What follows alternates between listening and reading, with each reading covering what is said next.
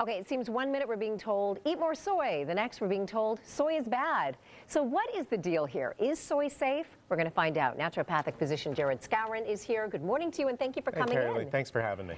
So, you know, there was this study that was published by the Journal of the National Cancer Institute involving patients with breast cancer and soy. Right. What was that all about, and what do you make of it? Well, it got a lot of media buzz because it associated soy with breast cancer. And like you said, everybody is good. It's ping-ponging back and forth. Do you want it? Do you not want it?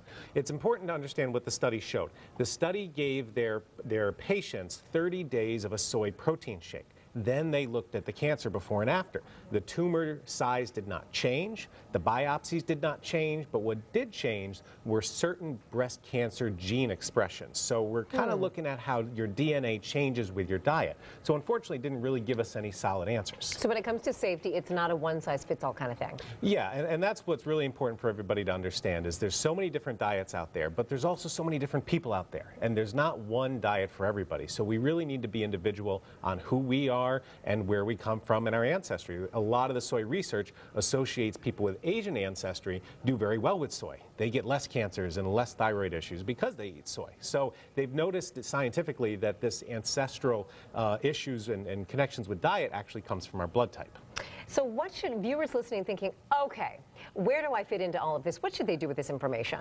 Well, the first part is to talk to your doctor. And again, if you are interested in your ancestry and your blood type and how that associates with your diet, Connecticut actually has the expert on blood type diet. Dr. Peter Diadamo works at the University of Bridgeport.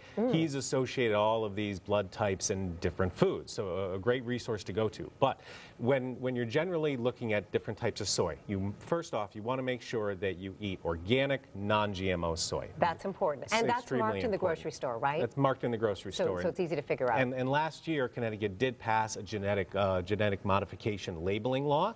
We just have to wait for some other states to pass that law so that everything needs to be marked, whether it's GMO or non-GMO. So we're getting there. Good, good. So eat the organic stuff. Number two, make sure you eat the soy that's the least processed. So things like tempeh and things like miso and edamame that you get in restaurants. Even kids love, yeah. Exactly. That's just the whole soybean. That's not processed. When you get things like tofu or tofu burgers or soy dogs, that kind of stuff, it's gone through a lot of processing. I'm hearing as a mom, keep feeding your kids edamame.